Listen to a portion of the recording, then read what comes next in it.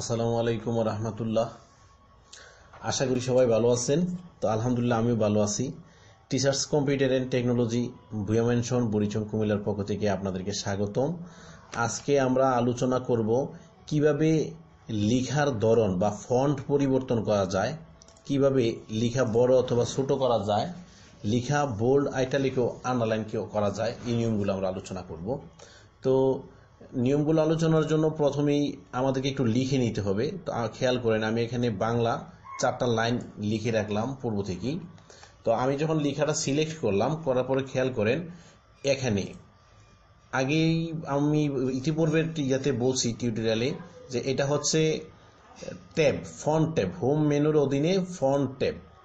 এই ফন্ট ট্যাবে খেয়াল করবেন, এই ফন্ট ট্যাবের মধ্যে হচ্ছে ফন্টের সকল কাজগুলো করতে হবে। তো আমি লেখাটা প্রথমে সিলেক্ট করলাম, করার পরে খেয়াল করেন লেখাটা কোন ফন্টে আছে, এই জায়গায় শো করছে শতুনি এমজি ফন্টে লেখাটা আছে। তা আমি যদি চাই লেখাটাকে এখন পরিবর্তন করতে হবে। একটা জিনিস মনে রাখবেন, যে কোনো কাজ আপনি করতে গেলে ওই লেখাটাকে সিলেক্ট করতে হবে।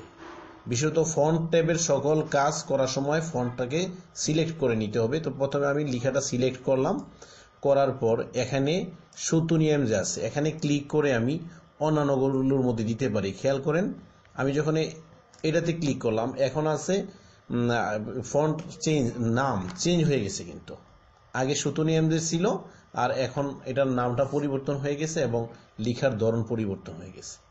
এইভাবে আপনি চাইলে লেখার ফন্ট পরিবর্তন করতে পারেন, আরও পারেন, এইভাবে পারেন।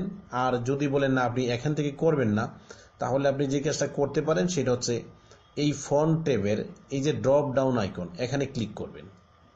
ক্লিক করার পরে এই ফন্ট উইন্ডো আসলো, উইন্ডো আসার পরে এখানে ক্লিক করবেন বা এই জায়গায় এখানে ক্লিক করে কিবোর্ড থেকে ডাউন এরো চাপেন। কিবোর্ড থেকে যখন ডাউন এরোটা চাপবেন তখন এইখানে এই প্রিভিউতে শো করবে যে কোন ধরনের লেখা আসতেছে। আমরা ক্লিক করি, দেখেন লেখার ধরন চেঞ্জ হয়ে যাচ্ছে। আপনার যেই লেখার ধরনটা পছন্দ হয় সেই লেখাতে রেখে এই যে ওকে করে দিবেন। ওকে করলাম, চেঞ্জ হয়ে গেছে। তো এখন মনে করেন যে বাংলা আমি চেঞ্জ করলাম, এখন ইংরেজির বেলাও সেম। প্রথমে লেখাটা সিলেক্ট করে নিব। লেখাটা সিলেক্ট করার পরে দেখেন টাইমস নিউ রোমান ফন্ট আছে। তো আমি এটা চেঞ্জ করতে চাইলে এখানে ক্লিক করলাম, করার পরে কিবোর্ডের ডাউন এরো মানে নিচের এরোটা চাপলাম। খেয়াল করেন লেখার ধরন পাল্টাচ্ছে। কিন্তু আপনার যেই ফন্টটা পছন্দ হয় সেখানে এসে ক্লিক করে দিলাম, অথবা আপনার লেখা সিলেক্ট থাকা অবস্থায় ফন্ট ট্যাবের এই ড্রপ ডাউন আইকনে ক্লিক করলাম, করে এইখানে ক্লিক করব। করার পরে এই প্রিভিউতে দেখব কোন কোন ফন্ট আছে বা চেঞ্জ হচ্ছে। খেয়াল করেন আমি কিবোর্ড থেকে ডাউন এরো বা নিচের এরো চাপতেছি, এখন ফন্টগুলো শো করতেছে। আমার মনে করেন এই ফন্টটা ভালো লাগলো, ওকে আমি সিলেক্ট করে দিলাম।